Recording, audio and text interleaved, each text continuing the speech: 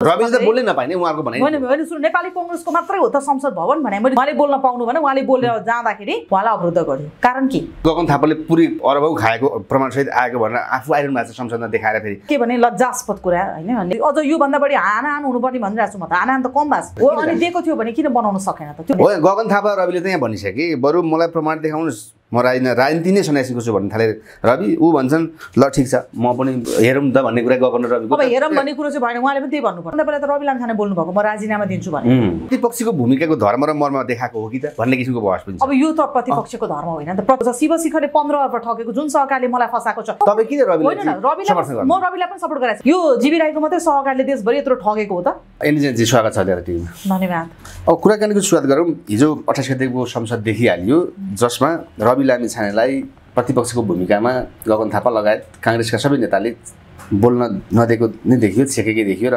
यसले यो बजेट अधिवेशनको सुरुवातमै समस्या आएको देखियो अब आजको गगन थापाको भनाइ रविको भनाइ हेर्ने हो भने एकदम प्रतिशोध प्रतिस्पर्धा आफ्नो कुरा अडान नछोड्ने निशानमै छ यसले गर्दा प्रतिपक्षको भूमिकाको कांग्रेसको रोल कस्तो लागिरहेको छ रवि लामिछानेको यो प्रकरण सहकारी कुरा आइरहेछन् अब यो संसद जेठ 1 गते कस्तो होला के लाग्छ हजुरलाई यहाँ अब गाँठो फुक्न निकै गाह्रो छ हेर्नुहोस् गाँठो फुक्दै फुक्दैन यस्तो हिसाबले मलाई 1 गते पनि यही ताण्डव हो जस्तो लाग्छ तर यो ताण्डव चाहिँ पहिलोको ताण्डव होइन नि त संसदमा यो त अभ्यास त पहिलादेखि पनि यो जारी भएकै अभ्यास होइन यो व्यवस्थामा यो संसदमा यो पहिलोचोटि भए हामीले आश्चर्य मान्ने हो तपाईँ हामीले रिपोर्टिङको क्रममा हानाहान पनि देखेको बजेट निकाल्ने बेलामा त्यो भएर यो त मलाई अझै आश्चर्य लागेको छैन एउटै कुरा के भने लज्जास्पद कुरा होइन नेपाली कांग्रेसभित्रको त्यत्रो महामन्त्री भोलि देशको हुने प्रधानमन्त्री अब तपाईँको त्यो सिटमा आसीन व्यक्ति र उहाँलाई हेरेर राजनीति गर्न चाहने युवा शक्ति र उहाँलाई हेरेर भोलि युवाहरू देश फेरि फर्किन चाहने युवा शक्ति र नेपाली राजनीतिमा नयाँ उदाउनु भएको र के गर्न सक्नुहुन्छ भनेर सबैले अनुमान पनि गरेको र सबैले विश्वास पनि गरिएको सबैको अहिलेको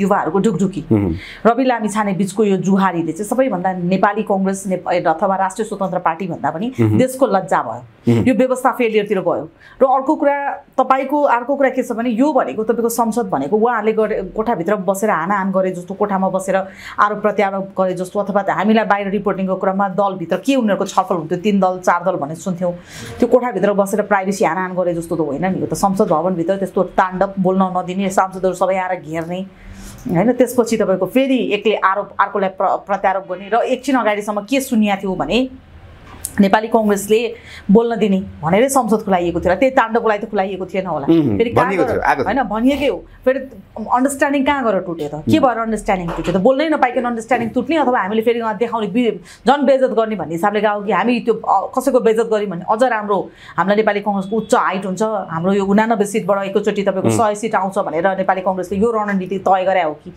के भएर यो रणनीति तय गरे हो त बोल्न पनि नदिनु भनेको चाहिँ एउटा लज्जास्पद कुरा हो प्रतिपक्षको भूमिकाको धर्म र मर्म देखाएको हो कि त भन्ने किसिमको बहस पनि छ अब यो त प्रतिपक्षको धर्म होइन त प्रतिपक्षको धर्म भने के हो भने तपाईको अदालतमा पनि कोही मान्छे आरोपित भएर लग्यो भने अथवा कोही मान्छे तपाईको प्रहरी अनुसन्धानमा लग्यो भने पनि प्रहरीले तपाईले मलाई उजुरी हाल्नुभयो मैले तपाईलाई उजुरी त मेरो तपाईको मात्रै कुरा त सुन्दैन नि आरोपितको पनि त कुरा सुन्छ नि त तपाईले किन उहाँलाई यो व्यवहार गर्नुभयो तपाई किन यो बीचमा भने लज्जास्पद कुरा त्यत्रो न्याय बनाउने अन्याय भएका मान्छेलाई न्याय दिने ठाउँ नियम पालना गर्ने ठाउँबाटै यो नियम पालना हुँदैन भने अरूले के सिक्ने आम मानिसले के सिक्ने होला त कि हिजो संसदै खुलाउनु हुँदैन थियो अझै अवरोध कति दिन गर्न पर्थ्यो अडानमै रहनु पर्थ्यो नेपाली कांग्रेस हिजो संसद पनि खोल्ने र तपाईको फेरि बोल्न रवि लामिछाने हामीले आम मानिसले हेर्दा रविले के कुरा मिल्यो मिलेन सरकार छैन नि उहाँले बोल्न पाउनु भने उहाँले बोलेर जाँदाखेरि हाम्रो दृश्य हाम्रो आँखा नाङ्गो आँखाले देखेको दृश्य उहाँलाई अवरुद्ध गर्यो कारण के तर गगन थापाले पुरै अरबौ खाएको प्रमाणसहित आएको भनेर आफू आइरहनु भएको छ संसदमा देखाएर फेरि अब यसले के देखाउँछ रवि लामिछाने के सरकारले ठगे प्रमाण रविहरूले गगन कांग्रेसले देखाएको हो कि अथवा इतिहास हेर्दाखेरि महान्यायदेवतादेखि लिएर आइजी प्रमुखको सबै क्लिन चिट छ भन्ने कुरा सुनेको भए अहिले के सुन्ने त हामीले भने होइन अब तपाईको यो किन झुकाइएको छ हैन किनभने आफै पनि गृहमन्त्रीमा हुनुहुन्छ रवि लामिछानेलाई एउटा कुरा के हो भने एउटा टर्कार विषय रह्यो भने जीवी राई खोइ भन्ने विषय चाहिँ हो किनभने आफू गृहमन्त्री हुनुभयो त्यो भन्दा अगाडि अहिले रवि लामिछाने लुकायो भन्नेहरूले उनीहरूले समर्थन गरेर बनेको पार्टी थियो नि त त्यतिखेर गृहमन्त्री नारायण काजी श्रेष्ठ हुनुहुन्थ्यो त्यति बेला पानी मुनि पाताल मुनि गए पनि खोजेर किन ल्याएन तर आज उहाँ भन्नुहुन्छ त्यति बेलाको सरकारले भगाएको जीवी राई म कसरी सक्छु टाइम लाग्छ भने सही कुरा हुन सक्छ त्यो हामीले त मानिदिनु पर्छ नि त त्यो कुरा त भगाएको हुन सक्छ किनभने त्यतिखेर त त्यत्रो महिनासम्म सरकारको नेतृत्व गरेको नेपाली कांग्रेसले चाहिँ केही नहेर्ने त्यतिबेला त्यतिखेर चाहिँ के पनि नभन्ने त्यतिखेर यस्तो ताण्डव पनि नगर्ने सहकारीको मेन मान्छे आफू सरकारमा हुँदा र अर्को कुरा नेपाली कांग्रेसको प्रवृत्ति चाहिँ धेरै के देखियो भने तपाईको जसरी हुन्छ एनी हाउ सरकारमा जाऊ जसरी हुन्छ एनी हाउ आफू मोटाऊ जसरी हुन्छ एनी हाउ आफ्नो कार्यकर्ता भर जसरी हुन्छ एनी हाउ तपाईको अरूलाई अगाडि बढ्न नदेऊ आफू मात्रै बढ राणा शासन भने नेपाली कांग्रेस छ तर सरकारमा जाऊ भनेर जनताले मेरो त देखे थियो नि त ठुलो दल भनेर हो अनि दिएको थियो भने किन बनाउन सकेन त त्यो पनि उसको खुबी नभएको नि त बनाउन किन सकेन फेरि भएको चिज पनि अडाउन किन सकेन बनाएको थियो त अडाउन किन सकेन 90 सिट यसरी कुर्लिनु पर्ने अब 21 सिटको गृहमन्त्री उपप्रधानमन्त्री भइसक्यो रवि 21 सिटको हुनुभयो तपाईको भोलि तपाईको त्यो भन्दा तल्लो सिटको तपाईको माधव नेपाल र तपाईको उपेन्द्र यादवै भइसक्नु सरकारको नेतृत्वमा त्यस्तो शक्तिशाली मन्त्रालयहरु पाइरहनु भएको छ भने फेरि उहाँहरुले नपाउने अनि बौलाई गर्ने त भएन नि एउटा भनाइ छ नि आफ्नो ढंग के गर्छस् बंगले आफ्नो ढंगले भने उहाँहरुको चाहिँ आफ्नो ढंग नपुग्ने के र अर्को कुरा म के भन्छु भने नेपाली कांग्रेसले त गठबन्धन गरेर हामीले माओवादीलाई ल्याइदिया भन्छ नेपाली कांग्रेसलाई चाहिँ ल्याइदिया हो कि माओवादीले अहिले त त्यस्तो देखिन थाल्यो त 89 सिट पनि माओवादीकै कारणले आएको हो कि जस्तो त होला नि किन के फरक परिहाल्छ त्यही भएर तपाईको केस पनि नेपाली कांग्रेसले यो गर्नु चाहिँ एउटा लज्जास्पद कुरा म दुवैजना नेतालाई उत्तिकै मान्छु नेपाली कांग्रेसको हो गगन थापा रविले त यहाँ भनिसके कि बरु मलाई प्रमाण देखाउनुस् म राजनीति नै सन्यासीको छु भन्ने थाले रवि ऊ भन्छन् ल ठीक छ म पनि हेरौँ त भन्ने कुरा गगन र रविको अब हेरौँ भन्ने कुरा चाहिँ भएन उहाँले पनि त्यही भन्नुपर्छ म प्रमाण देखाउँछु र प्रमाण देखाउ किन उहाँ जतिको नेताले बोलेको त पत्याउनु पर्यो नि त उहाँ त दुधले नुहाएको जस्तो भन्नुभएको छ नि त उहाँले के भन्नु म प्रमाण देखाउँछु प्रमाण देखाइसकेपछि भोलि प्रमाणित भयो र पुग्यो भनेदेखि म त्यो ठाउँबाट तपाईले राजीनामा दिनुहुन्छ पुगेन भने म राजीनामा दिन्छु अब पुग्यो भने तपाईले राजीनामा दिनुहुन्छ उहाँले सबभन्दा पहिला त रवि लामिछाने बोल्नु भएको म राजीनामा दिन्छु भने राजनीतिबाट राजीनामा दिन्छु भने त्यसपछि गगन थापालाई त पत्रकारहरूले सोधेको प्रश्न हो त्यो त बाहिर आएर तपाईलाई यसरी गृहमन्त्रीले भनिरहनु भएको छ तपाईँ सक्नुहुन्छ भन्दाखेरि तपाईले भनेको कुरा गर्न सक्छु भन्नुभएको छ उहाँले त राजीनामा दिन्छु भने बोलेको छैन त्यो भएर हेर्नुस् लज्जास्पद कुरा हो नेपाली कांग्रेसले गरेको इतिहासमा धेरै चोटी गरेछ गर्न त यो पहिलो चोटी त तर अब सहकारी पीडाका कुरा गरे भने पीडित धेरै छन् मान्छे आजै आत्महत्या गरेको कुरा पनि सुनियो नैतिकताको कुरा रविको उठिसकेपछि रविले देखाउनु पर्ने गृहमन्त्रीको पदमा भइसकेपछि के कुरा हुन सक्छन् तपाईँ एउटा अनुसन्धान गर्ने एउटा पत्रकार भएको नाताले पनि भनिदिनुहोस् अनि सहकारी पीडितले न्याय पाउने कहिले जीवी राईको कुरा त रवि ग्यालेक्सीमा गएपछि भेटेका हुन् सहकारी त पहिल्यै पुराना पार्टीबाट स्थापित भएका सहकारी हुन् अब यहाँ यो जटिल विषय भइदियो क्या अब नन्दबहादुर जीवी राई त पक्राउ पर्न पनि सक्छन् नपर्न सक्छन् उतै गायब पनि हुन सक्छन् उपराष्ट्रपतिको छोरा पक्राउ परिसक्नु भएको छ हैन तपाईको उपराष्ट्रपतिको छोरा पक्राउ पर्दा प्रधानमन्त्री प्रचण्डले के हेरिरहनु भएको छ किन पक्राउ गर्नु भएन नम्बर 1 त प्रधानमन्त्रीलाई पनि प्रश्न छ क्या हो रवि लामिछानेलाई मात्र र अर्को कुरा म के भन्न चाहन्छु भने नि यो जीवी राईको मात्रै सहकारीले देशभरि यत्रो ठगेको हो त जनतालाई यत्रो जीवी राईको सहकारीले मात्रै ठगेर यस्तो अहिलेको अवस्था बिकरा लागेको हो त नेपाली कांग्रेसलाई यो प्रश्न हो के मेरो दुनिया सहकारीले ठगेको छ शिवशिखरले 15 अर्ब ठगेको जुन सहकारीले मलाई फसाएको छ नेपाली कांग्रेसको यो के भन्छ नेविसङको केटा सरस्वती क्याम्पसको नेविसङको केटा हुनुहुन्थ्यो मलाई फसाउने बेलामा इन्दु शर्मा भन्ने सहकारीकै प्रकरणमा फसाइदिनु भएको उहाँ पनि अहिले भागिरहनु भएको छ तपाईको गोर्खा टोबाको म्यानेजर भनेर आइरहनु भएको थियो अनि यस्तो विषयमा चाहिँ तपाईको नबोले 15 अर्ब ठग्यास जीवी राईको त 1 अर्ब भनेर आइरहेछ 15 अर्ब ठगे अरु सहकारी त्यस्तै कतिजना छन् इच्छाराज तामाङदेखि लिएर अरु सहकारी पनि छन् सुधीर बस्नेदेखि खै त त्यो सहकारीको विषयमा त बोल्दैन त त्यही जीवी राई रवि लामिछाने मात्रै हो त ठगेको हो तपाईँ सहकारीको वास्तामा पीडामा पर्नुभएको मान्छे र सबैलाई थाहा भएको कुरा हो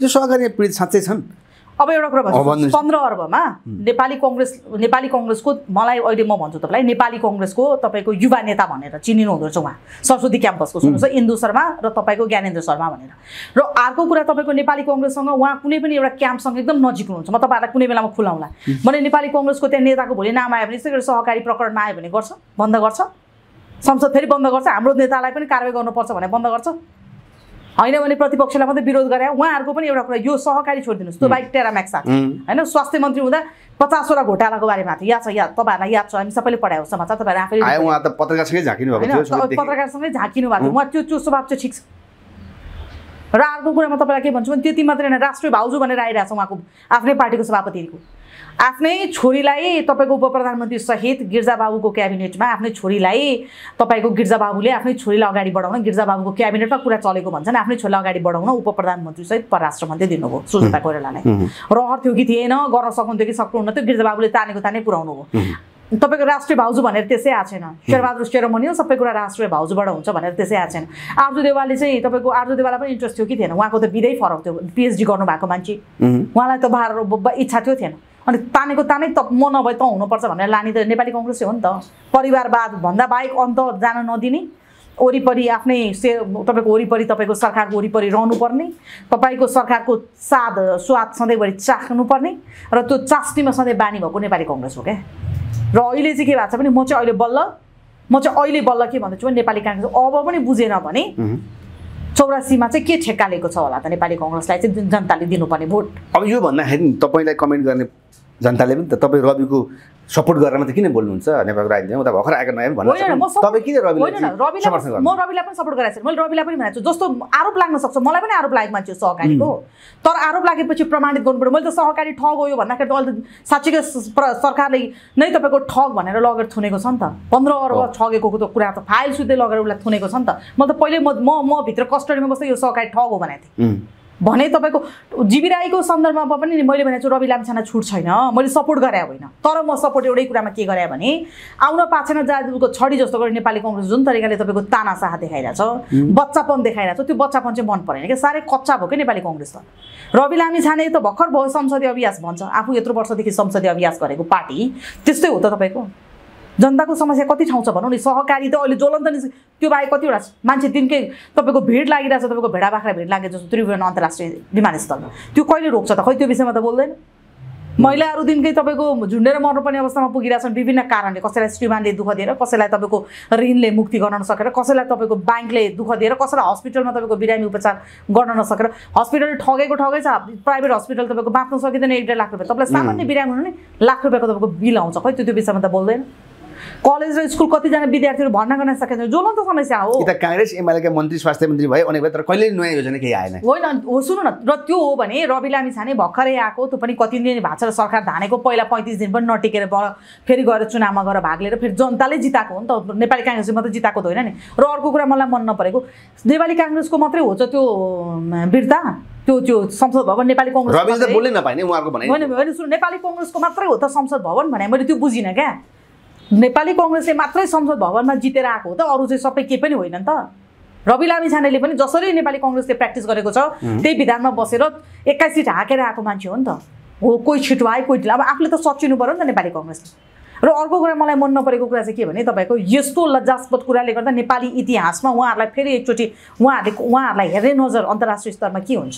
एक त हाम्रो देशमा अन्तर्राष्ट्रियले खेलिरहेछ, झन् संसद भवनमा यस्तो लज्जास्पति, अझ योभन्दा बढी हानाहान हुनुपर्ने भनिरहेको छु म त। हानाहान त कम भएको छ, तपाईँको बजेटको बेलामा हानाहान थियो एकचोटि, यो हानाहान त पुगेको छैन नि। उयो वाक युद्ध त भएको छैन नेपालमा, त वाक युद्ध चल्दैन, नेताहरू त्यस्तो वाक युद्धमा चल्ने खालको हुनु।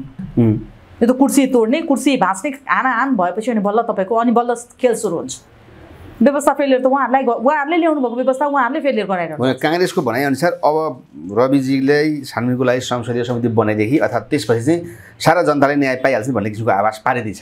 होइन सुन्नुहोस्, रवि लामिछानेले संसदीय मैले हिजो पनि सुनेको छु उहाँको पनि भोइस, संसदीय सुनवाई बनाउन, संसदीय छानबिन समिति बनाउनलाई उहाँले के पनि नाइ भन्नुभएको छैन। संसदीय छानबिन बनाऊ भन्नुभएको छ। राजीनामा किन बटन लाइन त पहिला संसदीय छानबिन गरेर त दोषी देखियो भने त रवि लामिछानेलाई मात्रै राख्नुपर्छ है, दोषी देखिए पनि राख्नुपर्छ फेरि गृहमन्त्रीमा भनेर त हाम्रो त संविधानमा बनाएको छैन नि त्यस्तो। राष्ट्रिय स्वतन्त्र पार्टीलाई चाहिँ छुट दिनुपर्छ भनेर हाम्रो संविधानमा छैन नि त्यस्तो, छैन नि। त्यो नभइसकेपछि तपाईँको नेपाली कङ्ग्रेसले चाहिँ अर्को किन थापेको? यो मतलब के सरकार गिराउने र नेपाली कङ्ग्रेसको बारेमा हल्ला नचलाएर रवि लामिछाने खुलेआम बोलिरहनु भएको छ। नेपाली कङ्ग्रेसका 1-2जना नेताहरूले पनि खुलेआम बोल्नु भएको छ, अरू बौद्धिकजीवीहरूले पत्र पत्रिकामा, रेडियोमा, समाचार माध्यममा सबै ठाउँमा आएको छ। नेपाली काङ्ग्रेस त्योभन्दा अगाडि यिनीहरूको समीकरण हुनुभन्दा अगाडि, अहिलेको समीकरण हुनुभन्दा अगाडि नेपाली काङ्ग्रेसले अफर बोकेर गएको थियो रवि लामिछानेलाई प्रधानमन्त्री भनेर। अनि फेरि त्यतिखेर चाहिँ सहकारी ठग भएन रवि लामिछाने, त्यतिखेर चाहिँ एकदम राम्रो पत्याउन नसक्ने होइन भने नेपाली कङ्ग्रेसले सरकार पत्याउनु चाहिँ पत्याउनु 10 वर्षसम्म योभन्दा बढी वाक युद्ध गरेर नेपाली कङ्ग्रेसले मूल्य तोकेको मान्छे हो नि प्रचण्ड, उसँग गएर तपाईँको त्यही कारण नेपाली कङ्ग्रेस भयो भनेकै कारण कतिजना गाउँमा मान्छे मारिनु भएको छ, कतिजना लखेटिनु भएको छ, मेरो परिवारको कतिजना त्यस्तो हुनुभएको छ। तपाईँको त्यही कारणले नेपाली कङ्ग्रेसले त फेरि गएर तपाईँको आफू सरकारमा आउनको लागि, सरकारमा टिक्नको लागि, सरकार बनाउनको लागि त हो नि तपाईँको गएर गठबन्धन गरेको होइन र नेकपा माओवादीसँग, एकीकृत माओवादीसँग त्यही हो। त्यही भएर म चाहिँ एउटा कुरा के भन्छु भने एकीकृत माओवादीसँग सहकार्य गर्न सक्नेले तपाईँको जे पनि गर्छौ, एकैछिनमा दुधले नुहाइदिन सक्छ, एकैछिनमा ढलको पानीले नुहाइदिन सक्छ, एकैछिनमा सफा पानीले नुहाइदिन सक्छ, एकैछिनमा गङ्गाजल पनि ल्याइदिन्छ। यो त प्रवृत्ति देखेकै छ हामीले, नदेखा होइन। त्यसो भए अहिले रवि लामिछानेको यत्रो कुरा गर्दाखेरि ट्यारामेक्सको विषयमा यो मोहन बस्नेतको बारेमा किन बोलेन? स्वास्थ्य मन्त्रालयको त्यत्रो घोटाला छ खै बोलेको? हाम्रै सांसदलाई पनि हामी निलम्बन गर्यौँ भने देखाएको खै? भुटानी शरणार्थी प्रकरण आएकै हो, भुटानी शरणार्थीमा हाम्रो सांसदको नाम मात्रै मुछेको भरमा हामीले निलम्बन गर्यौँ भने बोले खै? त्यो चाहिँ किन गर्न सक्छ? त्यो त गर्दैन आफूले, आफू पनि त्यही तालको त हो नि, आफू पनि त्यही नै हो क्या। अब त्यही काङ्ग्रेसभित्र बस्नु छ पुरा 1270 जोतेर भएन। म त सफा गर्नको लागि निस्के भने निस्के पनि त हुन्छ नि। अब अहिले कतिौं वर्षदेखि गणेश मानकी छोरी अध्यक्ष भएको जुन बाल मन्दिरको प्रकरण अहिले रवि लामिछाने गृहमन्त्री भएको हिसाबमा संयोगवश अथवा कचेरी आयो बा काङ्ग्रेस लक्षित भयो कि भन्ने किसिमको पनि हुनसक्छ। अब तपाईँहरू जस्ता विश्लेषकले के बुझ्नु भएको छ? यो के हो? काङ्ग्रेस लक्षित के पनि छैन तपाईँको। आफ्नो आउँदा काङ्ग्रेस लक्षित हुने, ऊ आउँदा फलानु लक्षित हुने भन्ने। रवि लामिछाने बाहिर बसेको हो नि त, बल्ल उनीहरूको त अहिले बल्ल यो समीकरण ध्वस्त भएपछि बल्ल समीकरण बनेको हो नि त। बाहिर बसेको रवि लामिछानेको बारेमा चाहिँ सहकारी ठग रहेछ, प्रकरणमा झुन्डेको रहेछ, त्यो बेलामा नेपाली कांग्रेस अड्को थापेर त्यतिखेर निलम्बन गरिदिनु पर्थ्यो, अस्ति नागरिकता केस जस्तै होइन र भने। त्यतिखेर चाहिँ केही गर्न सक्ने, जीवी राई भर्खर भाग्या पनि होइन, त्यतिखेरै भाग्या हो, समाइदिनु पर्थ्यो। अहिले भर्खर भगाएर प्लेनबाट भगाएर लगेको त होइन त गृहमन्त्री सेटिङ गरेर। त्यतिखेर भागेको गृहमन्त्रीलाई समाउन नसक्ने, त्यतिखेर भागेको सहकारीले समाउन नसक्ने, त्यतिखेर गृहमन्त्रीले समाउन नसक्ने, अनि अहिले आएर तपाईँको यतिखेर आएर चाहिँ सरकारको नेतृत्व गर्यो, उप प्रधानमन्त्री दुईचोटि भयो भनेर कसलाई के रिस भयो, कसलाई के ईर्ष्या भयो, त्यो त्यतातिर नजाउँ। बालमन्दिरको प्रकरणले काङ्ग्रेसमा भुइँचालो गएको हो, सातो गएको हो त? अब हुनसक्छ, अरू पनि कुरा आउनसक्छ, अरू पनि फाइलहरू खोलिन सक्छन्। गृहमन्त्रीको हिम्मत छ भने त गर्नुपर्छ भन्छु म त। गर्नु पर्ने छ नि, गर्नै पर्छ। तपाईँलाई त अरूभन्दा फरक हुँ भनेर देखाउनु भएको छ। तपाईँले त त्यही राजनीतिमा गएर मिसिनु भएन, तपाईँ त छुट्टै खोलेर 21 जना सांसद बोकेर आउनु भएको छ संसद भवनमा, तपाईँ त गरेर देखाउनु पर्यो, 2-4 जना थुन्नु पनि पर्यो। गिरीबन्धु एमाले किन छ नि? छ भने ए बाबा जोसुकै होस्, तपाईँको हातमा आइसकेको चाबी, फेरि अन्त मैले यो कारणले पाइनँ भने तपाईँ चाहिँ छुट छैन है गृहमन्त्रीज्यू, तपाईँलाई छुट पनि छैन र तपाईँले यस्तो लज्जास्पद कुरा पनि नगर्नुहोस्, मैले यो कारणले गर्दा थुन्नु। तपाईँले बाहिर आएर भन्नु पर्यो के कारण थुन्नु भन।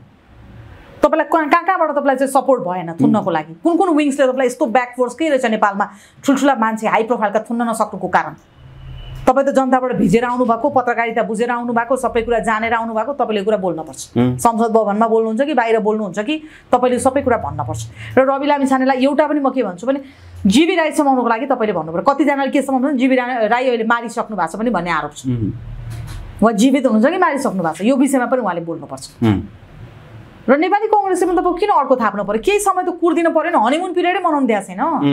हनीमुन पिरियड त मनाउन दिनु पर्यो नि त होइन? हनीमुन पिरियडै मनाउन नदिकन नेपाली कांग्रेसलाई चाहिँ के डर भयो अर्कोचोटि राष्ट्रिय स्वतन्त्र पार्टीले सबै देशै खाइदिन्छ भनेर के हो? अब यहाँ एउटा भित्री गहन कुरा पनि छ नि, जस्तै प्रचण्ड ओलीले यो तिग्लम गर्दैछन् कि राष्ट्रवादीदेखि रविहरूलाई सिद्धाउनुको लागि यो खेल खेलेर रविलाई शक्तिशाली पारे जस्तो पार्ने पछि सिद्धाउने भन्ने पनि एउटा आशंका छ। हुनसक्छ प्रचण्ड ओली पनि त्यस्तो अब राजनीति हो, जे पनि हुनसक्छ। हेर्नुहोस्, राजनीतिमा म त होइन भन्दिनँ होइन, राजनीति भनेको 16 दुना 8 अरे क्या, 8 दुना 16, 16 दुना 32 पढेको हामीले चाहिँ 16 दुना 8 भन्ने पनि राजनीति हो होइन। त्यो भएर 8 दुना 32 पनि फेरि राजनीति हो क्या। त्यो भएर अब म त्यो हुन सक्दैन चाहिँ म भन्दिनँ। रवि लामिछाने चनाखो पनि हुनुपर्ने स्थिति छ होइन। यसमा के छ भने म एउटा कुरा भन्छ, त्यति लाटो पनि हुनु नहोला क्या होइन। यिनै नेताहरूसँग बाजी मारेर एक्लै लडेर एक्लै हुनुहुन्थ्यो, न उहाँलाई प्रेस छ न कुनै पनि छ, जनताको भरमा न उहाँका बाबुबाजे नै त्यो ठाउँमा पुगेका हुन्, न बाबुबाजेले तानेर रवि लामिछानेलाई गृहमन्त्री बनाएको। मेरो छोरो छ लु तानेर ल्याऊ भने फलानाको छोराले जस्तो नियुक्ति पाउनु भएको होइन। जनताको मत जितेर तपाईँको जेल यात्रादेखि लिएर कस्टडी यात्रासम्म भोगेर सबै कुरा भोगेर आउनु भएको मान्छे, देश विदेशमा दुःखदेखि सुखसम्म भोगेर आउनु भएको मान्छेलाई मलाई लाग्दैन कि तपाईँको चनाखो हुनुहुन्न भनेर। उहाँ अत्यन्तै चनाखो हुनुहुन्छ, तर चनाखो भित्र चाहिँ म एउटा कुरा के भन्छु भने तपाईँले आफ्नो लागि मात्रै चनाखो गरेर भएन, जनताको लागि पनि तपाईँ चनाखो हो भनेर देखाइदिनु पर्यो कि। जस्तै म तपाईँलाई भन्छु, अहिले आफ्नो लागि जसरी उहाँ चनाखो हुनुहुन्छ र उहाँले 21 सिट ल्याउनु भयो, उहाँले नि त त्यो चना सबै कुरा नवरसै प्रयोग गर्नुभयो होला नि त। चनाखोदेखि लिएर बुद्धिमानतादेखि लिएर सहनेदेखि लिएर सबै कुरा सहेरै उहाँले आज 21 सिट ल्याउनु भयो भने तपाईँले जनताको माझ मैले चनाखो के भने यो कुरा रवि लामिछानेले ल्याउँदैछ है, फलानालाई थुन्दैछ है भने अनुमानै गर्न नसकेको चिज पनि यदि तपाईँको दोषी छन् भने ल्याएर थुन्न पर्यो। निर्दोषलाई थुन्न त भएन, दोषीलाई चाहिँ होइन फलानालाई जिन्दगी त्यो मान्छे त छैन या त्यो मान्छे त्यस्तो सफा हो भनेर आम चिया पसलमा कुराकानी हुने मान्छेको पनि यदि त्यस्तो छ भने तपाईँले ल्याएर थुन्न पर्यो। अब यहाँ भनेको थियो नि पहिला त राष्ट्रपतिले सरकार जानै बेला भएको थिएन, यो गलत भयो भन्ने कुरा पनि थियो। म त्यो भन्दिनँ, म त्यस्तो भन्दिनँ। जनताको सेवा गरेर गर्न आउने भनेपछि यो सरकारमा जानु भनेको पनि जनताकै सेवा हो। म यसमा गयो भनेर गलत चाहिँ भन्दिनँ। नेपाली कांग्रेसले के भन्छ मलाई सरोकार छैन, तर गलत होइन, जानुपर्छ। 21 सिट भोलि देश बन्द कुनै उसले प्रधानमन्त्री भएर पनि चलाउनु पर्छ, तर गएर अरूको चाहिँ सुत्नको लागि, गएर तलब खानको लागि, गएर आफू मोटाउनका लागि, गएर 10 पुस्तालाई सम्पत्ति जोड्नका लागि जान भएन। अरूभन्दा फरक त्यसरी बन्न पर्यो। जान नहुने होइन, जान हुन्छ तर आफू मात्रै धनी बन्नका लागि, आफू मात्रै तपाईँको सात पुस्ता साँच्नका लागि चाहिँ जान भयो। तर अब मन्त्रालय चाडा पाए पनि काम अलि मजाले गएको देखिँदैन नि त, के भित्रभित्र चपेटा परेको छ। अब यो व्यवस्थामा त तपाईँ गयो नि त्यही हो। खोइ त खेलकुद मन्त्रीले गर्न खोजेको काम, सुमनाले केही गर्न खोज्दा किन अड्केको? होइन, यो व्यवस्थामा श्रम मन्त्रालय त्यत्र काम खोइ किन अड्केको? तपाईँ नै गए पनि यो व्यवस्थामा रोक्न मान्नुहुन्छ। व्यवस्था फेलियर भइसकेपछि तपाईँको यो व्यवस्थामा व्यवस्था त्यस्तो बनाएर ल्याएको छ नि त। 5 जना गर तपाईँको एउटा गर्न खोज्ने मान्छेको खुट्टा तान्ने भन्ने व्यवस्था ल्याएको छ। कसको लागि ल्याएको व्यवस्था? उहाँहरूलाई नै गाह्रो भएको छ। यो व्यवस्थामा तपाईँलाई प्रधानमन्त्री बनाए पनि, मलाई प्रधानमन्त्री बनाए पनि, व्हाइट हाउसको मान्छे नै आएर यहाँ भयङ्करै गर्छु, ब्लास्टै गर्छु भन्ने मान्छे आए पनि यो व्यवस्था हुन्छ, फेलियरै हुन्छ त्यो मान्छे। रवि लामिछानेले एक्लै के गर्ने हो र? व्यवस्था प्रचण्डले पनि एक्लै गर्न सक्छ। के चाहिँ 10 वर्ष जनयुद्ध गरेको रवि लामिछानेको मात्रै किन यत्रो चर्चाको विषय बाबा? म त कुरै बुझ्दिनँ। 10 वर्ष जनयुद्ध गरेको नेपाल के अरे एकीकृत माओवादीले नै के गर्न सक्यो त? खै के चाहिँ गरेछ त? सबैलाई राज्य दिने भने थियो, सबैलाई रोजगार दिने भने थियो, सबैलाई एउटै समानता व्यवहारले हेर्ने भने थियो, गरे त? सरबार बराबरको मजदुरको पार्टी खै त? तलको भुइँ मान्छेदेखि माथिको मान्छे एउटै बनाउने भनेको थियो, राजादेखि रैतीसम्म एउटै बनाउने भनेको थियो। खै बनायो त? आफू चिल्लो गाडीमा हिँडेछ, चटक्क तपाईँको मन लागि तपाईँको सरकार फेरि अर्कोसँग मिलेर बनाएको छ, छोराछोरीलाई सेटल गरेकै छ, तपाईँको 7 पुस्ता पुग्ने धन कमाएकै छ। उसले त झन् सामान तपाईँको राणा शाहको पनि अति राणा शाह त नेपाली के अरे नेपाली कङ्ग्रेससँग मिलेर एकीकृत माओवादीले गरे। प्रचण्डले गरे हो यो 10 वर्ष भइसक्यो। प्रचण्डलाई हामीले हेरेको। रवि लामिछाने यस्तो विरक्त आउने नेपाली कङ्ग्रेसको अरू पार्टीलाई किन भन्दैन? आफ्नै पार्टीका नेताहरू किन फाल्दैन? बुढा नेताहरू भन्ने बेला 1270 कुरा अर्काको पार्टीको बारेमा भन्ने नि, आफ्नो बारेमा चाहिँ के सोच्नु पर्दैन? आफ्नो पार्टीको बारेमा चाहिँ लज्जा लाग्दैन? आफ्नो पार्टीको पनि छ नि तपाईँको मान्छेहरू पिल्छा छन्, झोला बोकेर यतिकै हिँडेकै भरमा तपाईँको 20-30 वर्ष 50 वर्ष तपाईँको यो पार्टीमा लागेर मरेका मान्छेहरू छन्, योगदान पुऱ्याएका मान्छे। यतिकै नेपाली कङ्ग्रेस बनेन नि त, हरेक मान्छेको योगदान छ नि त। अनि जो मान्छे मनपर्छ पैसाको भरमा टिपेर लिएर आयो, अनि 4 दिन पार्टीमा यसो आलोचना हुन्छ, फेरि कुन चाहिँले मुख बन्द गरिदिन्छ, मुख बन्द हुन्छ। त्यही हो त पार्टी प्रवृत्ति। नेपाली कङ्ग्रेस जस्तो पार्टी डेमोक्रेटिक पार्टी अरे, बीपीको सिद्धान्त अरे, सिद्धान्त कसको हो? अहिले त्यहाँ ठिक छ, राष्ट्रिय प्रजातन्त्र पार्टी राप्रपा पनि विरोध गरिरहेछ नि त। अब प्रतिपक्षको भूमिका होइन ज्ञानेन्द्र साईका कुरा सुनिरहेको छ आजै पनि। नै प्रतिपक्षको सुन्नु न, प्रतिपक्ष म बसेँ भने पनि, तपाईँ बस्यो भने पनि यो व्यवस्था कस्तो ल्याएको छ भने त्यस्तै गर्ने हुनुभयो नि। सरकारमा जानेलाई काम गर्न नदिने, 2-4 महिना भएपछि सरकार गिराइदिने, फेरि त्यसपछि आफ्नो सरकार बनाउने, फेरि उनीहरूलाई सिकाउने तिमीहरू हाम्रो विरोध गर है भनेर यो बनाएकै व्यवस्था त्यस्तो। यो भनेको यो व्यवस्था के हो भने लोकतन्त्र होइन क्या, बाँडीचुँडी खाने छाडातन्त्र हो। यसलाई लोकतन्त्र भन्दैन, यसलाई गणतन्त्र भन्दैन, बाँडीचुँडी खाने छाडातन्त्र हो यो व्यवस्था हुन्जेल तपाईँको के पनि गर्न सक्छ, कसैले पनि सक्दैन। त्यहाँ तपाईँको राप्रपा गइ नि सक्दैन, त्यहाँ राष्ट्रिय स्वतन्त्र पार्टी गइसक्यो खै के पनि गर्न सक्दैन। जब व्यवस्था तपाईँको परिवर्तन हुन्छ त्यसपछि तपाईँको अभिभावक चाहिन्छ। त्यही भएर सबैले भन्छ नि डिसिप्लिन चाहिन्छ, अनुशासन चाहिन्छ भनेको कारण के रहेछ भने देख्नुभयो संसद भवनबाटै अनुशासनहीनता भएपछि के हुन्छ, सभामुखले भनेको नटेन, सभाको मुख भनिसकेपछि त तपाईँको त्यो त बहुत ठुलो पोस्ट हो नि त। बस्नुहोस् भनेर रुलिङ गरेर सभामुखलाई टेर्दै उसै पनि सभामुख कुट्न जान्छन्। गगन थापाले तेर्नु भएन, होइन कसैले पनि। अरू अघिपछिको संसदीय अभ्यास हेर्नु, उहाँको नियागामा चल्ने होइन हामी भन्नुभयो भने यो संसदीय अभ्यासमा अघिपछि पनि हेर्नुहोस्, बजेट एकचोटि आउने बेलामा हानाहान गरेको यो अभ्यास पनि देखाएको छौँ नि त हामीले, होइन र? ज्यानै जोगाउनु पर्ने स्थितिमा नेताहरू भाग्नु भएको छ। हिजो पनि रवि लामिछाने अलिकति अगाडि बढ्नुभयो त हाना अलिकति तपाईँको त्यहाँनिर मुखामुख हुने स्थिति थियो होइन। त्यो भएर यो व्यवस्थामा तपाईँको कसैले कसैलाई नचिन्ने, सकेसम्म लुटेर खाने, लुटतन्त्र हो कि गणतन्त्र होइन हो। त्यही भएर तपाईँको यो व्यवस्था असफल भइसक्यो हो। व्यवस्थाप्रति हामी सोचौँ, अझै केही बिग्रेको छैन। नेपाली राजनीतिक नेताहरू एउटै टेबल मञ्चमा आएर व्यवस्थाप्रति सोचौँ। यस्तै व्यवस्थाको लागि उहाँहरूले यस्तो गर्नुभयो। तर अझै पनि काङ्ग्रेस र एमाले मिलिदिएदेखि चाहिँ अलिकति स्थायी सरकार हुन्थ्यो कि त भन्ने एउटा आशा छ। त्यो सम्भावना होइन, किन नमिल्नु भएको त? किन नमिल्नु भएको? भोलि उहाँहरूलाई अप्ठ्यारो पर्ने पनि सबै मिल्नुहुन्छ, एकै ठाउँ जरुर बसिहाल्नुहुन्छ, फेरि त्यो संसद पनि खुल्छ। भोलि उहाँहरूलाई अप्ठ्यारो पर्ने, यति अप्ठ्यारो पर्ने स्थिति आओस् त त्यो संसद तुरुन्तै खुल्छ। त्यहाँ रवि लामिछानेको इस्यु पनि चल्दैन, त्यहाँ जनताको एजेन्डा पनि चल्दैन, कुरा मिल्छ। भोलिदेखि संसद सुरु हुन्छ। भोलि तपाईँलाई प्रधानमन्त्री बनाउने भनेर कुरा मिल्यो, सबै एक अर्कामा मिल्ने भए पनि बन्छ। मिली खाउँ भने काले मिलेर खाउँ भाल्यो, होइन भने तपाईँको आफूलाई पाउनको लागि जे पनि गर्छ। जुनसुकै पार्टीको पनि त्यही हो प्रविधि नै त्यही छ। यो व्यवस्थामा त्यही नै हो। मधेस पार्टी हेर्नुहोस् त्यही छ, राप्रपा हेर्नुहोस् पनि त्यही छ, राष्ट्रिय स्वतन्त्र अब त्यही हुन आँटिसक्यो, काङ्ग्रेस त्यही हो, माओवादी त्यही हो, एमाले त्यही हो, सबै त्यही हो। मधेसी पनि त फुटिरहेको छ नि हो, त्यही हो। पार्टी फुटेर भए पनि सरकारमा जाने क्या, पार्टी साथी बिर्सिसक्यो भने त्यो त भोट माग्नलाई भने हो जनतालाई पार्टी भनेर त। पार्टी त भोट माग्न जनतालाई झुक्क्याउन हो। आफू त्यहाँबाट निस्किसकेपछि आफू बन्ने हो, देशमा राजनीति गरेर देश बनाउने होइन रहेछ क्या। यो व्यवस्था त्यस्तो हो। त्यही भएर यो व्यवस्था अन्त्य नहुन्जेसम्म नेपाली जनताले सुख पाउँदैनन्, राहत पाउँदैनन्। हामी सबैले बुझ्ने कुरा के भने व्यवस्था फेलियर उहाँहरूले गराउनु भएको, उहाँहरूले ल्याउनु भएको व्यवस्था उहाँहरूलाई घाँडो भएको छ। उहाँहरूलाई घाँडो भयो कि भएन होइन हामीले चाहिँ सोच्न बाध्य छौँ। त्यसो भएदेखि व्यवस्थाको अन्तिमको हुने रिजल्ट के त के राजा आउनु पर्ने अथवा के भन्नु खोजियो? यसमा राजा ल्याउने भनेको छैन नि। राजा आउ देश बचाउ भन्ने झुन्ड पनि छ। होइन सुन्नु न, राजा आउ देश बचाउ भन्ने झुन्डले मात्रै राजा ल्याएको छ त? छैन नि। अथवा राजाले म आउँछु तपाईँहरू चाहिँ बाहिर बस्दिनुहोस् विस्थापित हुनुहोस् भनेको छ त? कोही अहिलेसम्म आइरहेको छ त, कतिवटा 5 बुँदे सहमति छ राजासँग, उहाँले देखाउनु भएको छ त? उहाँहरू पनि त प्रचण्डसँगैको छ कुरा। उहाँ भए त देखाइसक्नुहुन्थ्यो, उहाँहरूले त देखाउनु भएको छ त? उहाँहरूले त्यत्रो मान्छे किन गुमाउनु? नेपाली जनताको पो राजा हुँ त म कसको राजा हो र? नेपाली जनताको राजा हो। मलाई राजा चाहिँदैन, यो राजा चाहिएन भन्यो भने बनाउनु उनीहरूले भनेर सरक छोड्या हो नि त। के राजाले के नै बिगारेछ र? त्यो त केही बिगारेको छैन नि। उनले यहाँबाट 7 पुस्तक कमाउने सम्पत्ति लगाएको छैन, बाबुबाजेकै सम्पत्ति खाएर बसेको छ थाकथलो। म एउटा कुरा के भन्छु भने राजा आउ देश बचाउ भन्ने कुरा आफ्नो ठाउँमा रह्यो होला, तर यो व्यवस्था ठिक भयो त? ल राजा छोडिदिनुहोस्, ल राजा यही व्यवस्थाका कारणले भोलि राजा आउने भयो भने व्यवस्था उहाँहरूले ठिक गर्नुभएको त को आउँथ्यो को आउँदैन थियो नि? व्यवस्था त उहाँहरूले ठिक नगर्नु भएको, उहाँहरूलाई गाह्रो भएको छ। अब सरकारमा बस्न पाएको छैन, सरकारमा जान पाएको छैन, कुन दिन तपाईँको उपेन्द्र यादव तपाईँको बाहिरबाट फर्केर आउँदै तपाईँको पद गयो। त्यसै गरी रवि लामी छानेको पनि भोलि बस्दा बस्दै तपाईँको पद जान सक्छ।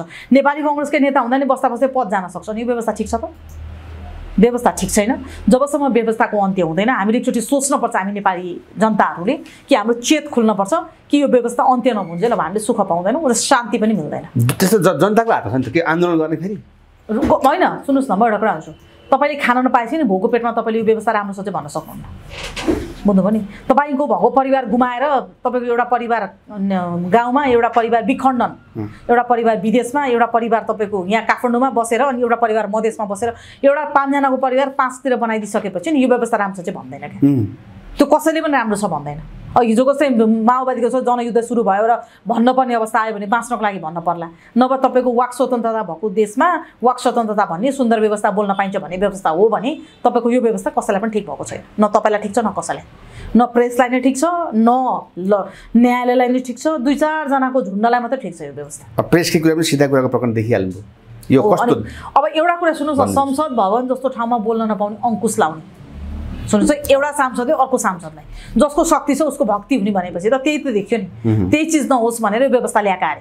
अब तपाईँको फेरि प्रेसमा तपाईँको ठुलो प्रेसले सानो प्रेसलाई तपाईँको पेल्ने, तपाईँको अङ्कुशलाई दिने, अनि तपाईँको यो व्यवस्था ठिक छ त? झन् राणा शासनभन्दा बढी यो तानासाही भन, बोल्न पनि नपाइने, लेख्न पनि नपाइने, एउटा फेसबुकमा स्ट्याटस लेखेको भरमा साइबर बिउरा आउँछ।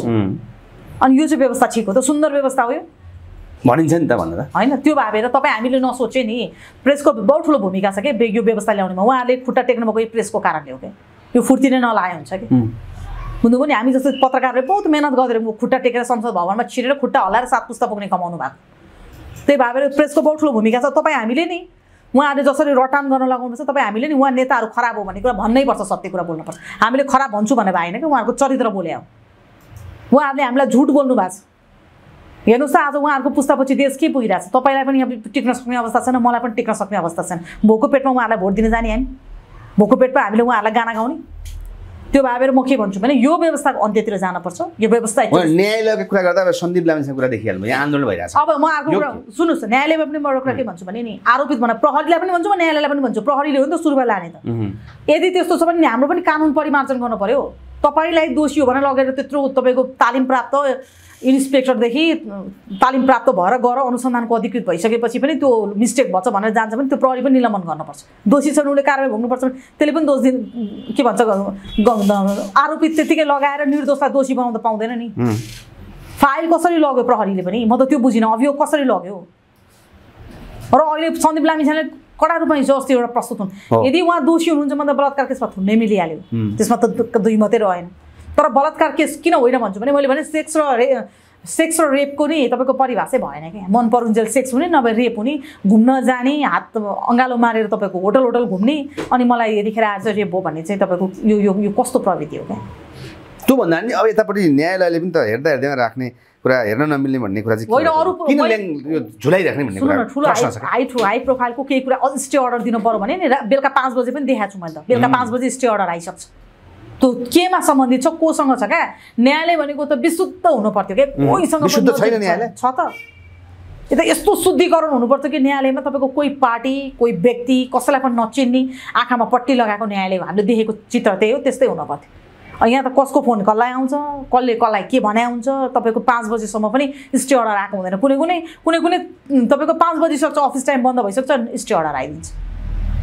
यो कसको लागि हुने कुरा बुझिएन र अर्को कुरा यो यो यो यो पछिल्लो व्यवस्थाले गर्दा उहाँहरूलाई के भयो र उहाँहरूलाई के भयो भन्दा पनि तपाईँ हामी जनतालाई दुःख भयो यो राहत भयो नि हामीले योभन्दा अगाडिको तपाईँको 74 को चुनाव पनि देखेकै हो 80 भरको चुनाव पनि देखेकै हो अब 84 हुने चुनाव पनि देख्छौँ हामी आफैले हामी सो विवेक प्रयोग गरेर 80 रवि लामी छानेले मलाई उहाँ इलाममा बोलेको मलाई याद आएको छ खानु सबैको पैसा तपाईँहरू पनि खानु चाहिँ चुनावको बेलामा जनताले खाने अब उहाँहरूले लुटेर ल्याएको पैसा कसैको होइन हाम्रै पैसा हो खानुहोस् भोट नदिनुहोस् उहाँहरूलाई पनि यही हो पनिसमेन्ट अब संसद भवन एकचोटि दुईचोटि छिर्न नपाएपछि पनिसमेन्ट हुन्छ सिक्नुहुन्छ नि त जे कुरामा व्यक्तितिर विश्वास नहुनु भनेको के हो नागरिकता कुरा पनि झन् हुन्छ यहाँ चाहिँ अब कैलाशको कुरा पनि आएकै हो अस्ति पनि बहस गऱ्यौँ झन् श्रीमतीदेखि सबै कुराको अङ्कितदेखि लिएर सारा कम्पनी पछि फरक फरक नम्बर भन्ने कुरा आइरहेको छ यो के कुरा विश्वास गर्ने यस्ता कुरालाई होइन जनताले सुन्नेर हाई प्रोफाइल भयो भन्दैमा नागरिकता आफ्नो देशको अस्मिता बेच्न चाहिँ पाइँदैन नि त यस्तो कानुन त हामीले बनाएको छैन नि त अस्मिता पनि बेच्ने भने कानुन बनायो र होइन नि यदि नागरिकता पनि मैले भने गलत छ भने गलत हुनु पर्यो वंशज हो भने वंशज हुनु पर्यो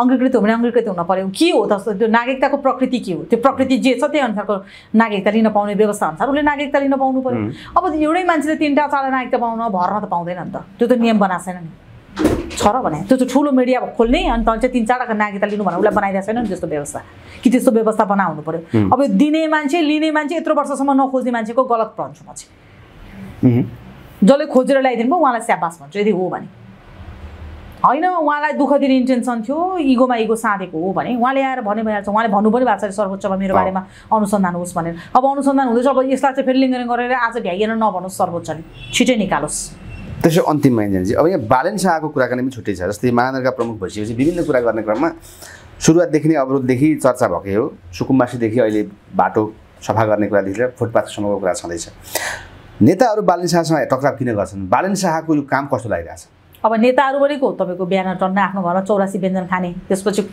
कोठामा गएर तपाईँको श्रीमतीलाई के छ तपाईँको छोराछोरीलाई के छ भनेर कुरा गर्ने परे हाम्रो जनताको समस्या कहिले पनि त्यहाँ हुँदैन हुने भयो यत्रो वर्षदेखि राजनीतिमा सफा भइहाल्थ्यो काठमाडौँकै फोहोर पनि सफा हुने रहेछ महानगरपालिकाको चाम भनेको बालेन्द्र शाह आएपछि थाहा भयो नभए बालेन शाह नआउँदैन कसैलाई पनि थाहा छैन यसको चाम के हो यसको भ्यालु के हो यसको अधिकार के हो त्यति धेरै कसैलाई चासो थियो तर डोजर लाँदैमा समाधान हुँदैन भन्ने पनि छ होइन सुन्नु अब यहाँ काम गर्ने मान्छे मन पर्दैन सुन्नुहोस् व्यवस्था त्यस्तो ल्याएको यहाँ काम गर्ने हात बाँधेर पुरा 1270 जोत्ने एकले अर्काको विरोध गर्ने तपाईँको मनपरी बोल्ने छाडातन्त्र प्रवृत्ति भित्राउने विदेशी शक्ति हलचल गर्न दिने विदेशी संस्कृति भित्राउने अनि भएका युवा खाडी पुर्याउने भएका युवालाई विस्थापित गर्ने यो व्यवस्थाको मेन जड चाहिँ त्यो किनभने युवा त बाठा हुन्छन् जोशीला हुन्छन् जागरिला हुन्छन् जसरी हुन्छ अनि यहाँबाट कामसाम के पनि नदिकन भएका कल कारखाना बन्द गरेर विदेश पठाउने युवाहरूलाई टाठा बाठा विदेश पठाइदिने बुढाबुढी बस्ने एउटा सेल्टर होम जस्तो नेपाल बनाउने त्यो हब हो यो हैन त्यो हबभित्र हामी सबै कतिजना अट्छौँ अट्ने नअट्ने हामी विदेश जान पर्छै पर्छ बाध्य नै हो त्यो भोलि भलै हामी हातमुख जोड्न सक्ने भएर आफ्नो देश फर्क्यौँ भने अलग कुरा हो नभएदेखि हामीलाई विस्थापित गर्छ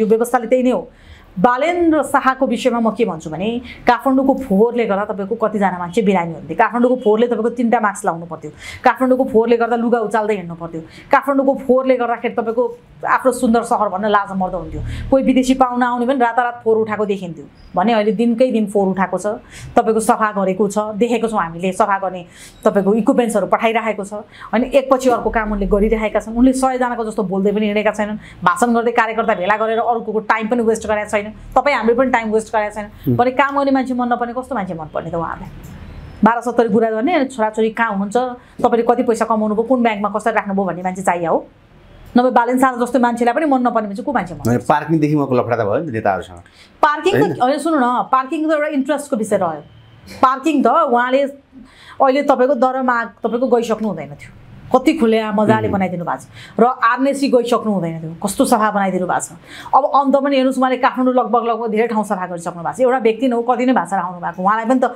काम गर्ने ठाउँमा डिजास्टरहरू सुरु नै भइरहेछ पार्किङको कुरामा पनि के हो भने उहाँहरूको चाहिँ के हो भने सेटिङ भन्छ क्या यहाँ सेटिङ भन्ने भाषा काम मिलेन त्यसले गर्दा पार्किङको इस्यु निस्क्यो फोहोर व्यवस्थामा त्यही छ त्यसमा पार्किङमा गाडी इन्ट्री र एक्जिट होइन पैसा इन्ट्री र एक्जिट भयो कि भएन भन्ने कुराले गर्दा चाहिँ उहाँहरूलाई प्रब्लम भएको डोजर त तपाईँको सरकारी जग्गामा घर बनाउने डोजर लाउँदैन त त्यो त लाउनै पऱ्यो नि डोजर होइन अवश्य पनि हो नि त्यो त उहाँ किन नियम बनाएको त कि भन्नु पर्थ्यो सरकारी जग्गा हडप्न पाइन्छ डोजर लाउन पाइँदैन भने उहाँले भोलि संविधान बनाउनु भने बालेन शाह संविधानभन्दा बाहिर पनि त हुनुहुन्न नि मलाई चाहिँ त्यस्तो लाग्छ अन्तिममा त्यसै भन्नुहोस् न जनताको एउटा आशा र अलिकति चाहना के छ रवि जस्ता बालेन जस्ता व्यक्ति मिल्नुपर्छ र यी अरू पार्टीलाई पुरानो पार्टी र यो यस्तोलाई परास्त पार्ने भन्ने कुरा पनि गर्छन् सम्भव छ अथवा यो म त व्यक्ति मिल्नुपर्छ पनि भन्दिनँ व्यक्ति मिल्नुपर्छ पनि म भन्दिनँ बालेन शाह र तपाईँको हर्क साम्पाङ तपाईँको वहाँनिरको तपाईँको गोपी हमाल त्यसपछि तपाईँको रवि लामिछाने मिल्नुपर्छ चाहिँ म भन्दिनँ एकले अर्काको तुलना गर्नु पनि बेकार हो रवि लामिछानेको चाम आफ्नै होला बालेन शाहको चाम आफ्नै होला उहाँको आफ्नै खुबी होला उहाँको आफ्नै खुबी होला तर यो चाम पनि तपाईँको धेरै बढेर रहँदैन है फेरि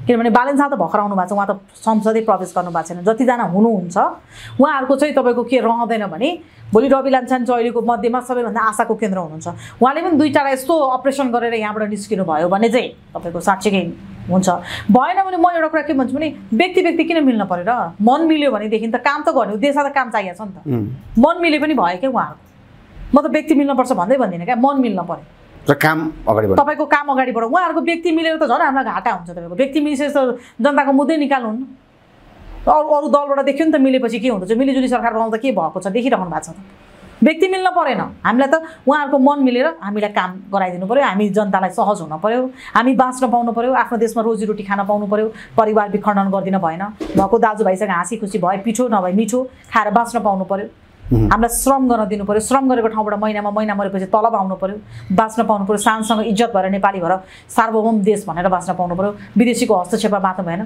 त्यति भयो भने हामीलाई पुग्ने त्यही बालेन आउनु भए पनि रवि लामिछाने आउनु भए पनि कवि आउनु भए पनि जो आउनु भए पनि तर अब तपाईँको यो केही पनि छैन यो पनि केही पनि छैन भनेदेखि तपाईँको जो आउनु भए पनि केही हुँदैन हस् धन्यवाद समयलाई थ्याङ्क यू र यहाँले यो विचार राख्न दिने मौका दिनुभयो यहाँलाई पनि धन्यवाद हस्